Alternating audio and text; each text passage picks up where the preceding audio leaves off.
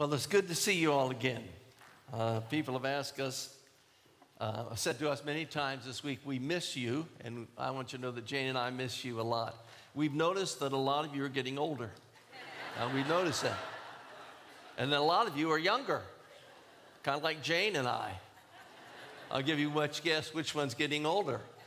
But our family's been doing the same. Jane and I have been aging, but we've added two new grandchildren since we were here. I baptized one a couple weeks ago, and when we leave here, we're heading towards New Orleans. We'll baptize the youngest one, Gray, and they're all walking with the Lord and enjoying the favor of the church in their life. It's good for us to be here. We're involved in a little church plant in Columbus, Ohio. It has about 50 members. It's sweet people and a very earnest, faithful pastor, good, faithful preacher of the word. And but, you know, with 50 people, you're kind of limited in resources, so our music ministry is lacking. So it's great to come here and to hear what Nathan has put together and all of the musicians, and just to hear you sing. I used to say to Bernie when we were on the platform together that I oftentimes would come to the church discouraged about things. I really would. But by the time I heard you sing the second hymn, I was just so lifted up and encouraged. It's the ministry of the church to the pastor as well as the pastor to the church. So if you would please take your Bibles and turn to Zechariah, one of the Old Testament prophets, one of the least read Old Testament prophets, I might add, but one of the richest messages, I think, in all of the Scripture. And he's one of these unsung heroes. When Kevin asked me to pick a couple of them, I said, well, I'm going to pick so-and-so, but somebody already got them. So I thought about this because of a little verse that is in this text where God talks about the day of small things. Now, Joshua and his partner Zechariah were the priest and the governor of the 50,000 people that came back from the Babylonian captivity to resettle the land of Judah, to rebuild the temple and to reform and revitalize the city of Jerusalem. And if you read through Ezra and Nehemiah, you find out that they were really facing a lot of difficult things. Very similar to our day. They were facing a lot of problems that we find in America today. There was a great political unrest in the world. The reigning power of Persia was in a very unsettled time. There was a weak king. Their control over their satellite kingdoms and their ability to keep the enemy at bay was waning, and things were dangerous in the empire. They also were in the middle of a great recession. They were experiencing, we know from Haggai the prophet, who prophesied alongside of Zechariah, they were experiencing a drought. They had exorbitant prices. And their money wouldn't buy what it did before. They were suffering from, quite frankly, inflation. They were internally divided. There were some who were thinking about maybe going back to Babylon because it was a lot easier, and some who were wanting to stay, and that caused some conflict among them. There was an older generation that remembered the glories of the past. So when the foundation of the temple was laid, the second temple, they wept. But the young people had never known that first temple, and they rejoiced. So there were some who were looking at the past in terms of their faith, and there were others who were looking toward the future.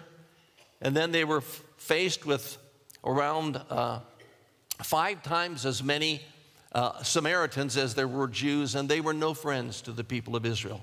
They were spiritually and ethnically half-breeds, and they were very opposed to the concept of a Messiah coming through the Jewish people. So they faced a lot of the same difficulties. Brian Gregory's written a little commentary called Longing for God in an Age of Discouragement, and he said, not surprisingly, this constellation of problems that were social, economic, and political produced cynicism and discouragement among the people of God. In summary, all indications are that life in Judah was difficult, to say the least. Its people lived daily with the painful contrast between the glories of the past and the humiliation of the present.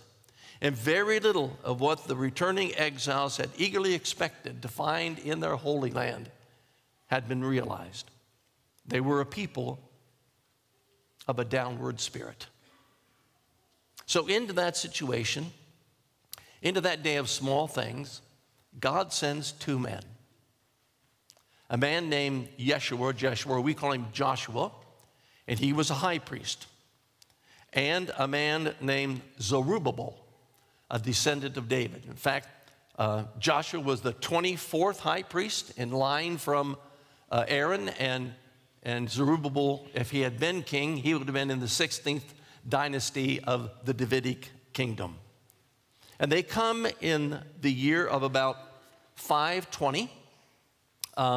And what has happened is the people became discouraged and they stopped building the temple. They laid the foundation, and then because of economic problems, because of social unrest, because of division in the community, because of opposition from their enemies, they stopped building it.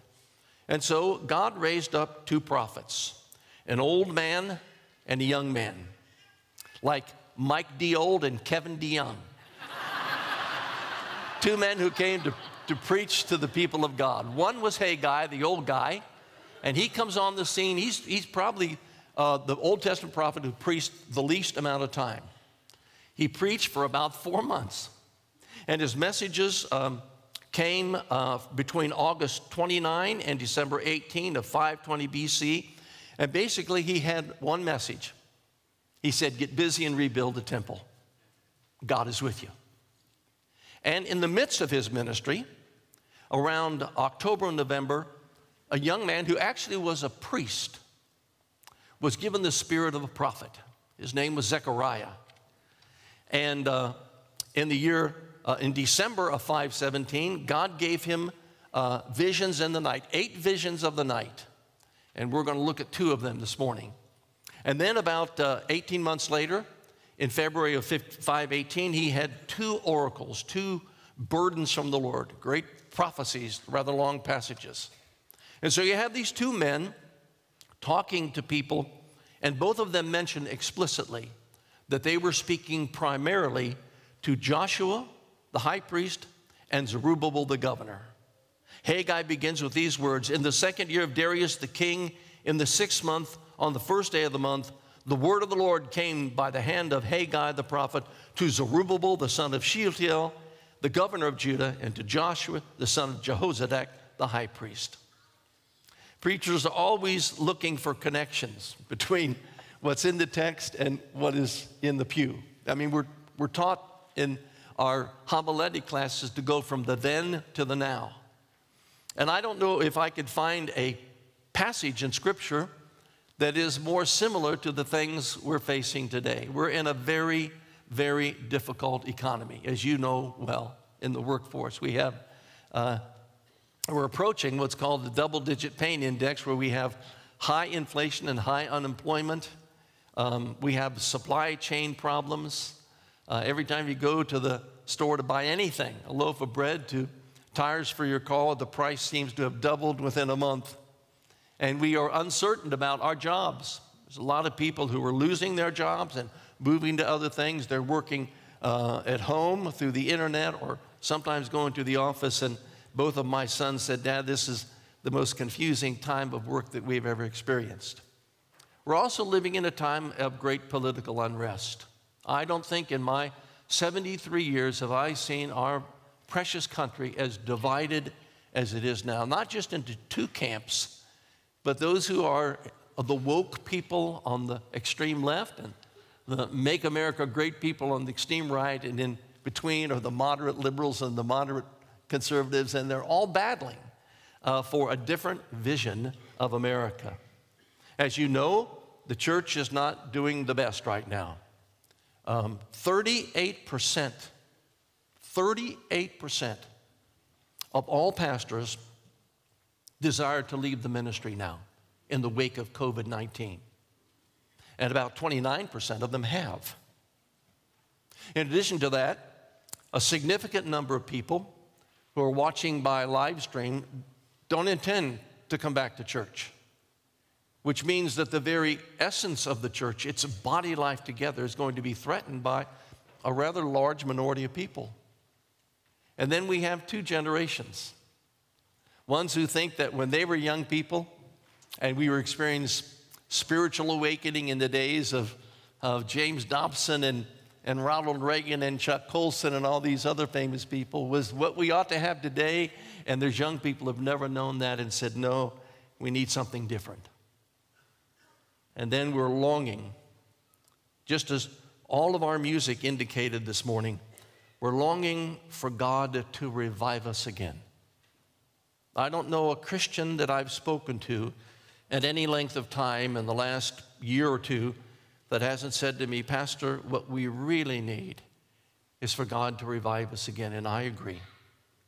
And so I wanted to look at these two men because I think they're just perfect examples of how you and I ought to live and minister and work together in the day of small things. One is a clergyman. He's a pastor, a priest. His name is Joshua.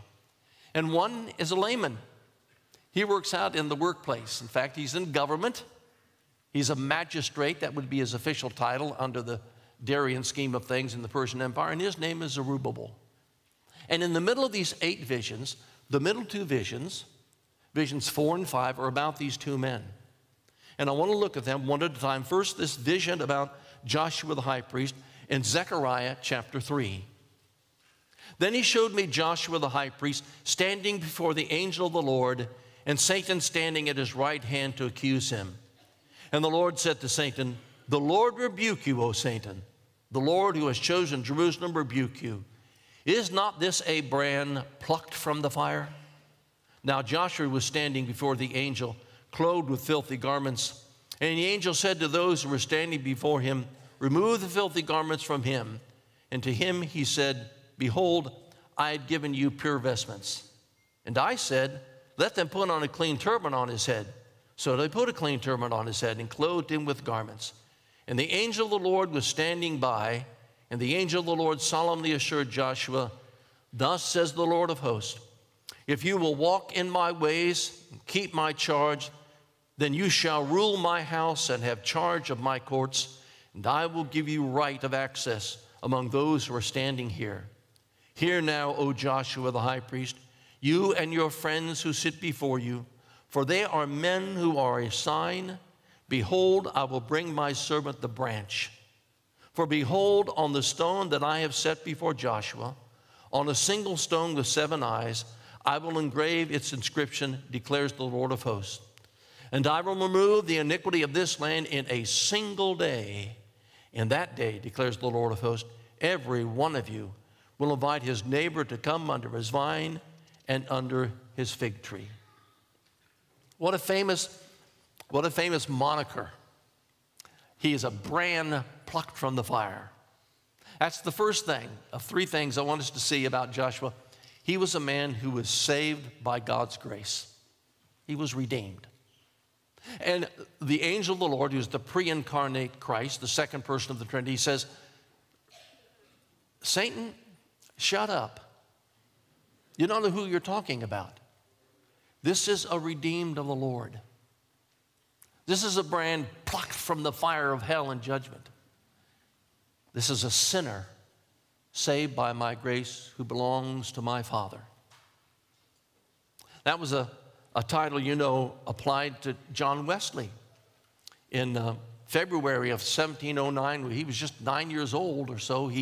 The manse he lived in caught on fire, and everybody got out except for John Wesley. He was up on the 2nd floor in his bedroom, and he couldn't get out. And finally, some brave men came and actually got a horse to stand against the wall and reached up and got him down. And his brother said, my brother John Wesley is a brand plucked from the burning, not once only, but more. Because there were 3 other house fires that John Wesley escaped from, so that he wrote in his journal in 1753 that he wanted this put on his tombstone.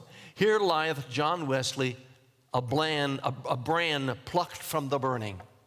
Now that little phrase comes from the prophet Amos, who said to Israel, I overthrew some of you as when God overthrew Sodom and Gomorrah, and you were a brand plucked out of the burning, yet you did not return to me. Even the New Testament uses that language. Jude says we are to save others by plucking them or rescuing them out of the fire. So here's a man like you and me who deserves God's judgment. He's a sinner. He deserves to go to hell. But for reasons neither he nor you and I can explain, God chooses that that will not be the case. He will reach down with his sovereign grace, and he will take this man because he's one of God's elect, because he's a saved soul, because he's a redeemed sinner, and take him out of the fires of judgment and bring him into the presence of Jesus Christ.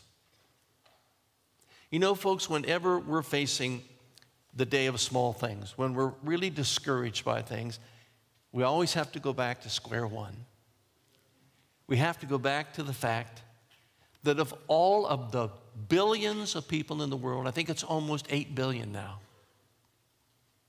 we are among the few who are brands plucked from the burning for reasons we will never be able to explain. God has chosen to save us.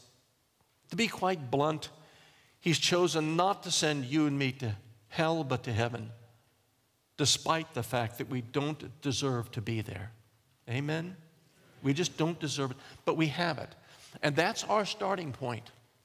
That God, because he has plucked us from the judgment, because we are the redeemed of the Lord, because he has delivered us from the domain of darkness and transferred us to the kingdom of his beloved Son, we have redemption and the forgiveness of sins. We can never be forsaken. We belong to God because we have been redeemed by Jesus Christ. Brands plucked from the fire. We are born again. And for something to be born again, it has to first be born. That's what the re means before a word. Before a person is revived, they have to be vived, I guess. Before they're restored, they have to be stored up by God. Before they're renewed, they have to be new creatures in Christ.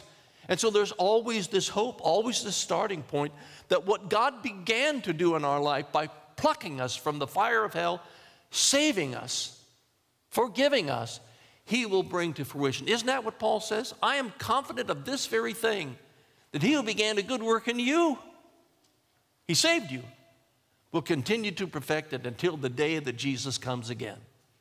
What a glorious ground to stand on. Martin Luther used to be tempted by the devil, and he would say, "Devil, leave me alone. I'm a baptized man." He said, "Devil, leave me alone. I belong to God. I'm a brand plucked from the fire." But not only that, here's the second thing about Joshua. He was a man clothed in a righteousness that wasn't his own. You notice that in the text. He's standing in a courtroom situation. There is at his right hand, which would be God's left hand, Satan, who is accusing him. Now that's why Jesus calls him the accuser of the brethren. And on his left hand, which would be God's right hand, is the defending attorney. As John said, we have an advocate with the Father, Jesus Christ the righteous. And the devil says, well, look at the way he's dressed. Look at him. He's got this white turban and this white ephod and these beautiful vestments, and they're all covered, literally in Hebrew, they're covered with feces. He's filthy. And Jesus says, not a problem. Take those garments on and put on new vestments. And little Zechariah, who is a priest, gets in the act. He says, yeah, put a new turban on him too. And so they do. They clothe him in garments of splendor. They give him a righteousness that's not his own. Now you know what this is the doctrine of. That's the doctrine of justification by faith. That we are declared righteous, not because of what we have done, but because of the hero of it all, Jesus Christ, what he has done for us. And he, in God's sovereign and masterful wisdom and mercy, takes his own righteousness and covers us with it. So that when God looks down on you and me, He doesn't see a filthy sinner. He sees the beauty and the precious purity of his own Son reflected back to him. Now, we don't live that way. Let's be honest. Sometimes we look at ourselves in the mirror, or our wife, or our husband, or our children, or friends say, you know, you're really not living like a Christian should. And the truth is painfully obvious that we're not. But whether we live like that or not, we are saints. We are hagioi, holy ones, sanctified ones, who rest in a righteousness that is not our own. That's what our beautiful little confession says, the confession of faith. Faith is thus the receiving and resting on Christ and his righteousness alone as the instrument of justification. Yet it is never alone in the person justified, but in every case is accompanied with all the other saving graces, and is so dead, and it is no dead faith, but always works itself out in love. So here's this brand plucked from the fire, this redeemed sinner, clothed in the righteousness of Christ, who's given this hope. Because you are righteous in your position in Christ, you can become and you will become righteous in your practice of your faith.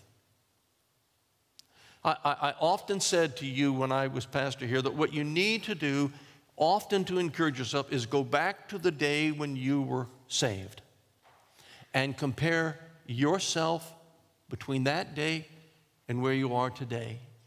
And you will be amazed at how much God has done in your life to make you more of a holy person, more of a righteous person, more of a sinner who is becoming a saint and is living and loving for the sake of God. And that's always an encouragement to us. Christ is never going to take our righteousness away. He's going to build on it. In fact, in the Reformed faith, we rightly teach that the imputed righteousness of Jesus Christ is not just a legal transaction that gets us out of trouble. It is a living, activating power that empowers us to live a more righteous and godly life. We have a future in the righteous presence of Christ because of Christ's righteousness in us. And that's obvious in this text. And the third thing it says about him, this little guy became a sign of Jesus Christ to other people. Now, this is where the symbol becomes a little bit difficult, but let's read it again. And the angel of the Lord, verse 6, solemnly assured Joshua, thus says the Lord of hosts, if you will walk in my ways and keep my charge, then you shall rule my house and have charge of my courts. And I will give you the right of access among those who are standing here. Hear now, O Joshua the high priest, you and your friends who sit before you, for they are men who are a sign of this. Behold, I will send my servant the branch. For behold, on the stone that I have set before Joshua, on a single stone with 7 eyes, I will engrave its inscription, declares the Lord of hosts, and I will remove the iniquity of this land in a single day. On that day, declares the Lord of hosts, every one of you will invite his neighbor to come under his vine and under his fig tree. Now here's what he's saying to Joshua. If you will remember that you were saved by God's grace, if you will remember that you live in and walk in the power of Christ's righteousness, and if you're faithful as a minister to serve me, then 3 things are going to happen. Number 1, I'm going to fill you with all the powers and privileges of a priest, that you have direct access to God. You will go into the Holy of Holies. You will offer the sacrifices.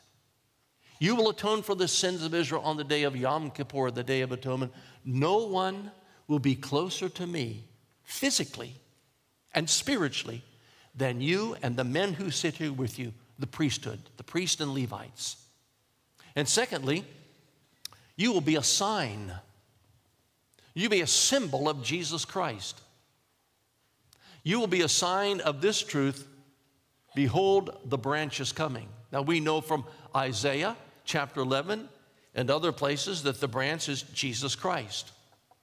If we had time this morning, we could read from Isaiah chapter 11 that says that a branch of David is coming, and he will be filled with the sevenfold wisdom and power of the Spirit. He will be a person who in a single day, on a Friday afternoon at Calvary, he will wash away the sins of his people. One afternoon, one day. And your ministry, Joshua, and those of the priests will remind the people of that truth, that coming final day of atonement, again and again and again, they'll be raised to a new level of hope, knowing that you in your ministry are pointing to the eternal high priest yet to come. And thirdly, you'll be a witness to other people. You will have a stone that's there, and we know that stone is a symbol of Christ, the cornerstone, talked about in the New Testament in Psalm 118. And that stone has 7 eyes, 7 ayin in Hebrew, which can mean an eye, an opening, or a fountain. Now, we don't know if it means that the Holy Spirit's wisdom, the 7 eyes of the Lord, or that there will be a flood coming out of the stone. I think it's the latter, that out of the stone, 7 being the number, symbolic number of fullness and completion, out of this stone, Jesus Christ, will come a flood of cleansing mercy and blood for the whole world. Just as the last vision of Ezekiel is this little trickle that comes out from the stone under the temple's seat. It becomes a river that covers the whole world, a river of redemptive grace that makes everything new. We used to sing this in a church that I attended that wasn't very Presbyterian, and Presbyterians would never sing this. It sounds too Baptist. But we used to sing about victory in Jesus. He plunged us to victory beneath his cleansing flood. And he's saying, you will be a witness to the work and the wonder of Jesus Christ, and you will say to people, come sit under my vine. Come to church. Come to the temple. Join Israel. And they will. From everywhere, they will. This isn't anything that's rocket science. This is a minister who is redeemed by the grace of God, who is righteous in Jesus Christ, and faithful in his ministry. And God works through him in an amazing way, as he does the people in the pew. But to speak more specifically to you, the Holy Spirit gives Zechariah a second vision, now about Zerubbabel, the layman in this story, in chapter 4. And the angel who talked with me came again and woke me up like a man who is awakened out of his sleep. And he said to me, what do you see? And I said, I see and behold a lampstand, all of gold, with a bowl on the top of it and 7 lamps on it, with 7 lips on each of the lamps that are on top of it. And there are 2 olive trees by it, one on the right of the bowl and the other on its left. And I said to the angel who talked with me, what are these, my Lord? Then the angel who talked with me answered and said to me, do you not know what they are? And I said, no, my Lord. Then he said to me, this is the word of the Lord to Zerubbabel, not by might nor by power, but by my Spirit, says the Lord of hosts. Who are you, O great mountain? Before Zerubbabel you shall become a plain. He shall bring forward the top stone amid shouts of grace, grace to it. Then the word of the Lord came to me, saying, the hands of Zerubbabel have laid the foundation of this house. His hands are also to complete it. Then you will know that the Lord of hosts has sent me to you. For whoever has despised the day of small things shall rejoice and shall see the plumb line in the hand of Zerubbabel. These 7 are the eyes of the Lord, which reigns through the whole earth. Then I said to him, what are these 2 olive trees on the right and the left of the lampstand? And a second time I answered and said to him, what are these branches, 2 branches on the olive tree which are beside the golden temple, from which the golden oil is poured out? He said to me, do you not know what these are? I said, no, my Lord. Then he said, these are the 2 anointed ones who stand by the Lord of the whole earth. This is the prophecy about Zerubbabel. He's an enigmatic character. We don't know much about him. We don't really know what his title and function was, but we know he led the first wave of people back to the Holy Land, and he was the one who kind of governed them, or at least oversaw what they were doing and reported back to Babylon, to the king. And he was given charge and permission to rebuild the house, so he laid the foundation of this house. He's seen in a previous vision with a plumb line, he's measuring the city of Jerusalem and figuring out the perfect place to put the temple. We don't know much about his family life. In 1 Chronicles, we're told that he's the son of Pedaiah, but in Ezra and Haggai and Matthew, he's called the son of Shealtiel, which probably means that his biological father was Shealtiel, who died, and some other family member, a man named Pedaiah, performed the Levirate responsibility and married his mother and took him as his legal son. But either way, he's here, and here are three things about him that the Lord God wants us to know. First of all, he's a man full of the Holy Spirit. He's standing in the sanctuary as if it's already completed in the temple, and he's standing before a huge menorah. You know what a menorah is? It's that lamp that symbolizes Judaism that has 7 different lamps or lights or founts on them. But this is a unique menorah. Not only does it have the 7 lamps, but on each of the little lamps of them is another menorah. So there are 49 lights. And on each side of it, there are 2 olive trees with a golden pipe that is going down into the center bowl, providing the olive oil to burn the lamps.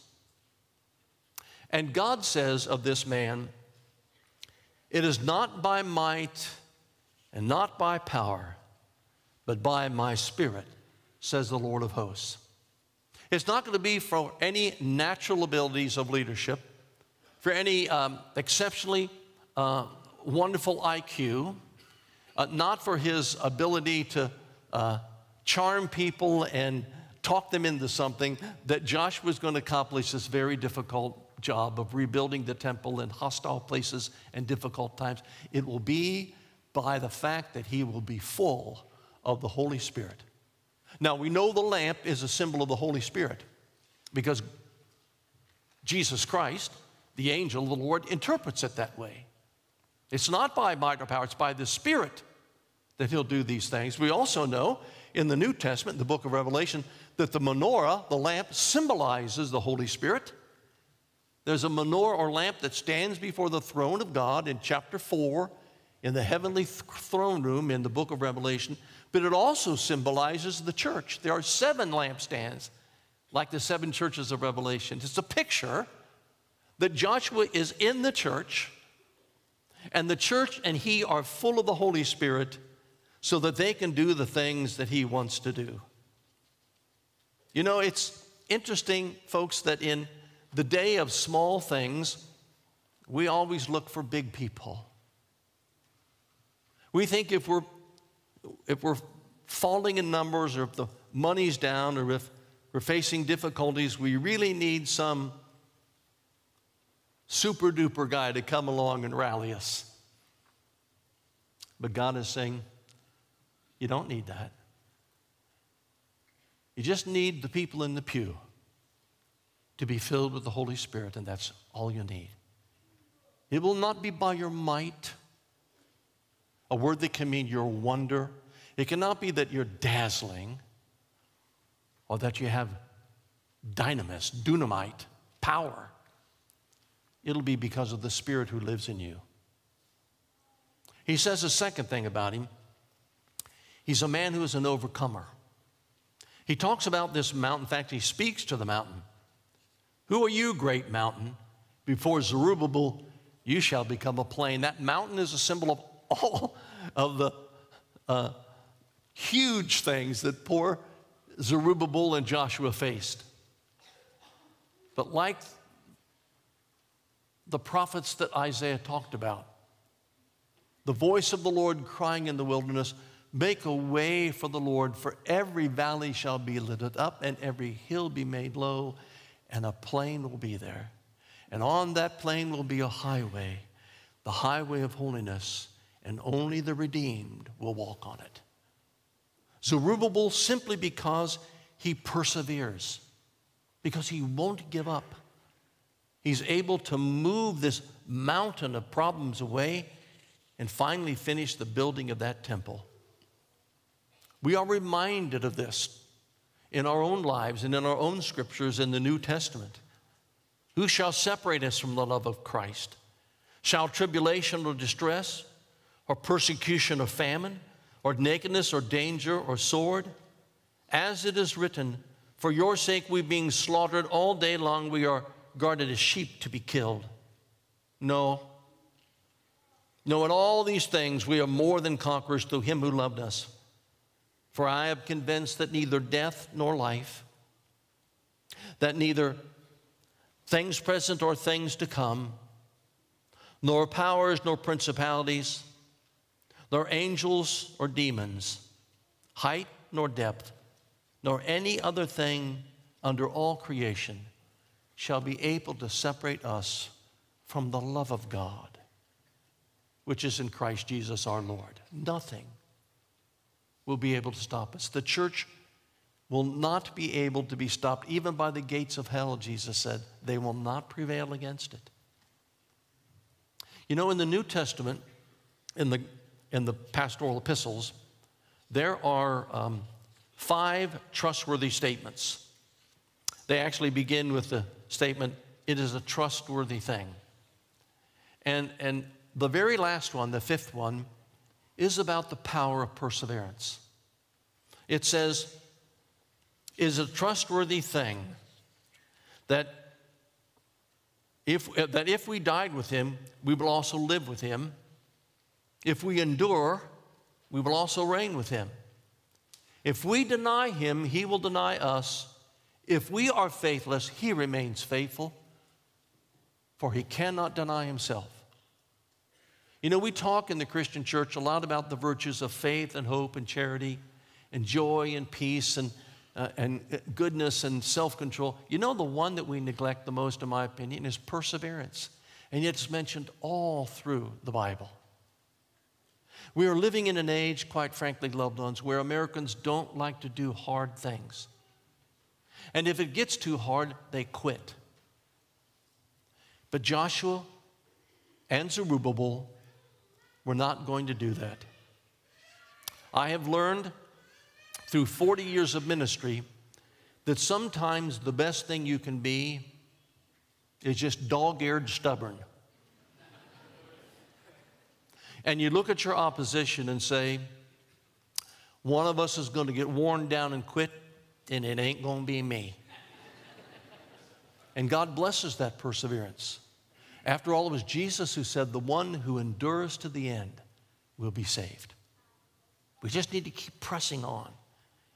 If we're the right kind of people in the righteousness of Christ, headed in the right direction that the Holy Spirit's indicated, doing the right things, we just need to persevere.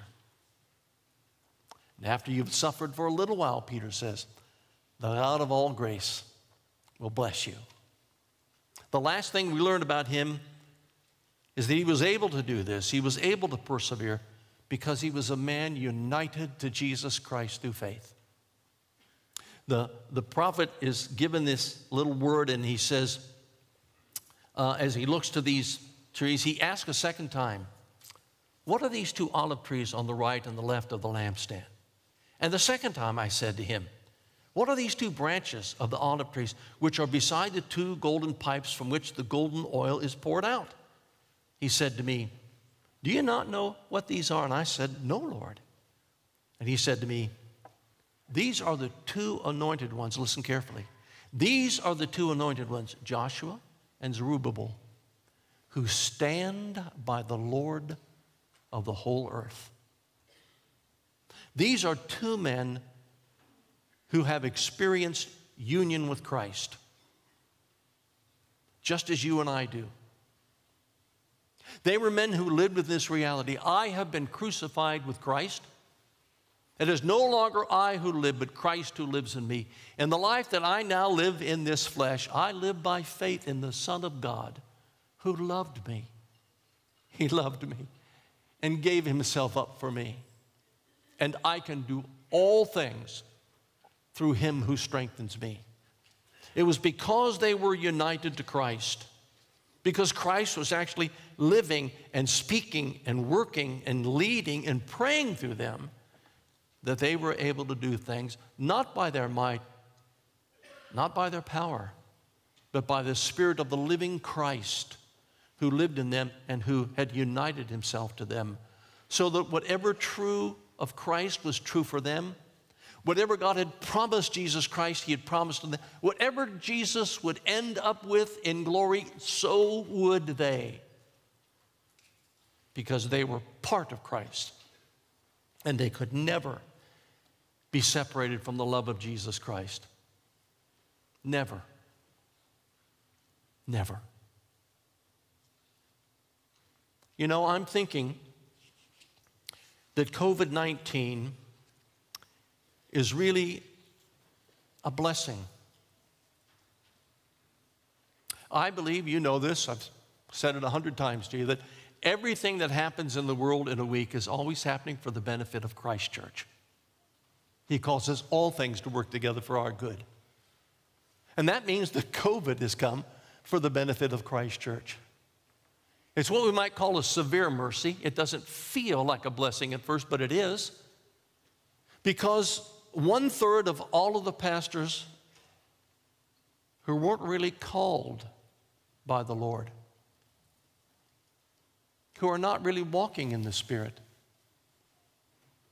they don't want to persevere. They want to do things in their own power and strength and not by Christ. And perhaps they've not even been saved or justified. They've left. They're not coming back.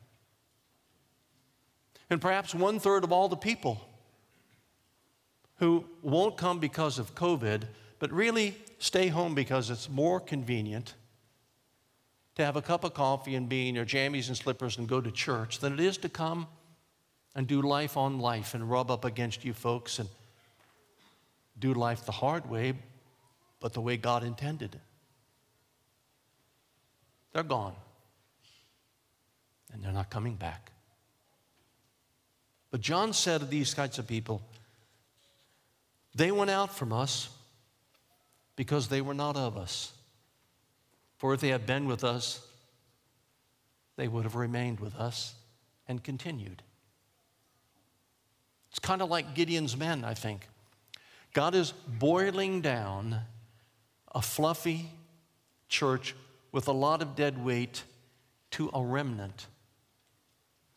Remember, I told you at the beginning, 50,000 people went back to Jerusalem out of 2.4 million. 50,000. But that's the ones God wanted back there. Mordecai and Esther didn't go. There were others who stayed in all of the places that were bigger and richer, had better economies and easy lives, and they became comfortable leading living in a pagan world with their Judaism on the side, but not these 50,000. Even though they're not as famous as the people in Hebrews 11, the Hall of Faith, they were like them. For they were looking for a city that has foundations. His architect and builder was God.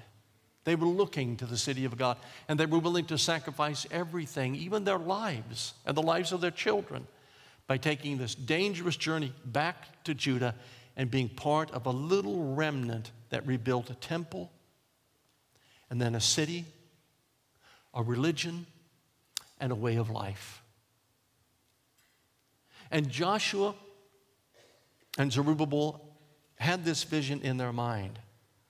They probably didn't know it as clearly as we do, but they were building this little temple, just a shadow of what Solomon's great temple had been, because they believed that God would visit it again.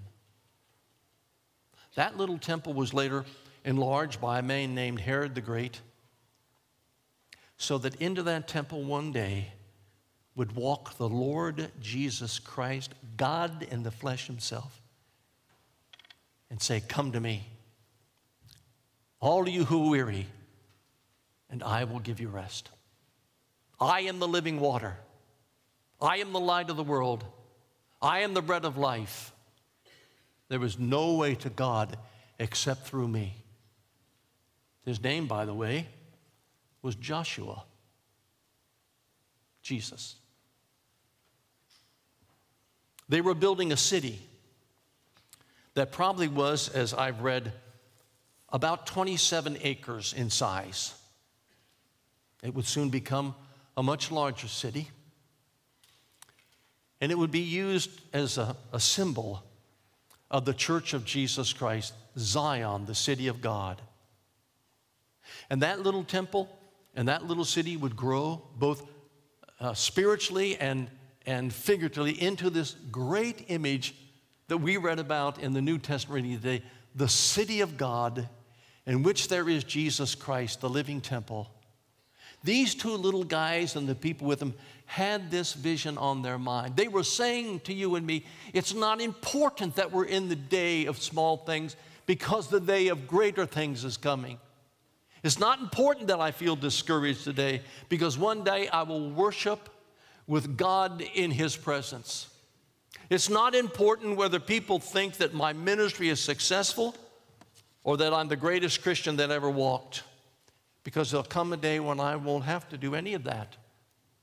And I'll be in the presence of the hero of it all, and nothing else will matter on that great day. I want you to be encouraged, my little saints. Courage with me that God has for us a great future planned.